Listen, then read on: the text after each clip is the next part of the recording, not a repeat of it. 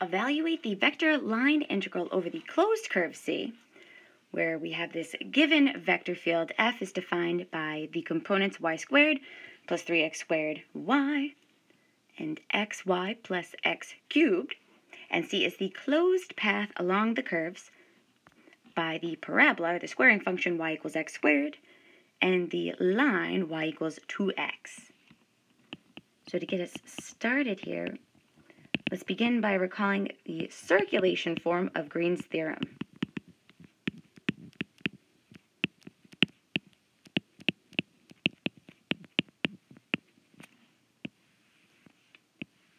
So we know that Green's theorem provides us with a way to convert a vector line integral, which we can also define as the line integral over the closed curve C of the component f dx plus the component g dy. And this Green's theorem allows us to convert this line integral to a double integral over a region R of the curl of our vector field, which is the partial derivative of g with respect to x minus the partial derivative of f with respect to y dA. And this is for our two-dimensional region R, such that we can say that R is defined as the set of all ordered pairs x, y, where x is greater than or equal to a, less than or equal to b, and y is greater than or equal to c, less than or equal to d, where a, b, c, and d are all real numbers. And we'll also want to keep in mind here, while we're defining this definition, or this two-dimensional region R here in terms of x and y, we also know that polar coordinates is a fair option as well. So to get started, let's think about the region that's bounded by these curves. So we want to sketch this region R in R2. So let's find where these two curves are intersecting. Again, we have the parabola x squared and the diagonal line 2x. So since y is equal to y, we can set them equal and say that x squared is equal to 2x. And we need to be sure to factor for our safety, so we bring everything to one side. We have x squared minus 2x is equal to 0. Now it's okay to start solving. We have x multiplied by x minus 2 is equal to 0. And we can see that these two curves are intersecting when x is equal to 0, and then again when x is equal to 2. So now that we've gone and found their intersection points, let's go ahead and sketch this region so we can define the bounds. So we have the x and y axes. So say 1, 2, 3, 4 on our y-axis, and then 1, 2 on the x-axis. And we know that these two curves are going to intersect at the origin when x is 0, and then when x is equal to 2, which will produce the ordered pair 2, 4. So if we have the parabola passing through these points, this is y is equal to x squared. And then we also have the diagonal line passing through the origin, as well as the point 1, 2, and 2, 4.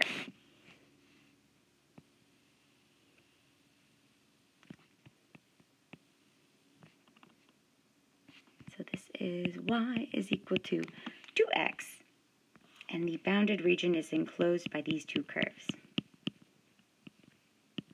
The shaded region here is R. And again, using the same idea as a cross section here, we can identify what's the upper bound and what's the lower bound of this region. So you can see the upper bound here is going to be the diagonal line. So this is our upper bound. And the lower bound is the parabolic region, x squared. So you can say that therefore y is greater than or equal to x squared and less than or equal to 2x.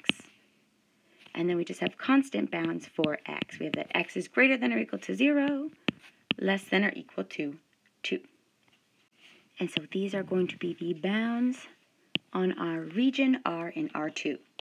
So the next thing that we want to do here in getting ready to apply Green's theorem is to compute the curl of our given vector field.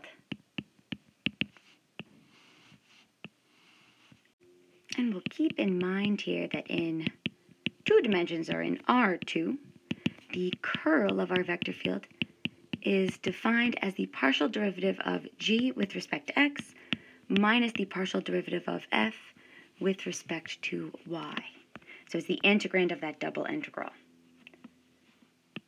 So we're given our vector field defined by the components f and g. So f here is equivalent, or is equal to y squared plus 3x squared y, and g is given to us as xy plus x cubed. So finding the partial derivative of f with respect to y, we are left with 2y plus 3x squared. And taking the partial derivative of g with respect to x, we are left with y plus 3x squared. And so therefore, taking the difference to compute our curl, we have y plus 3x squared, and we're subtracting 2y plus 3x squared. And so we'll distribute this negative through to both pieces, which leaves us with y plus 3x squared minus 2y minus 3x squared. So we can see that the positive 3x squared, negative 3x squared will cancel each other out. And the curl we are left with is simply minus y. So we are ready now to compute the double integral. So we're going to set up and evaluate the double integral of Green's theorem.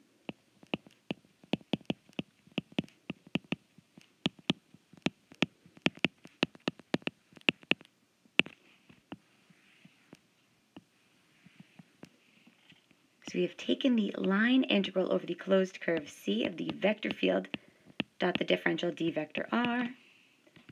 And this is now the integral from 0 to 2, the integral from x squared to 2x of the curl, which is minus y dy dx. And we're ready to integrate here. So integrating with respect to x, we have the integral from 0 to 2 on the outside of minus y squared divided by 2, which will now evaluate from x squared to 2x dx.